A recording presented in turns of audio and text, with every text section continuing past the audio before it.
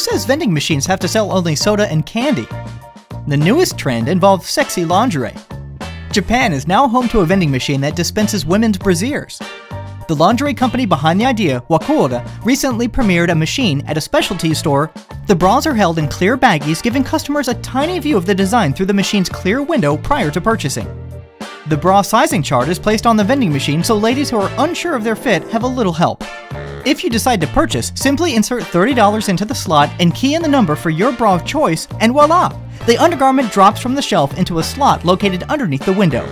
Eventually, the bra manufacturer intends to install the machine in an unstaffed location, giving women a way to shop a little more privately. What do you think, ladies? Is it a good idea? Would you buy lingerie from a vending machine?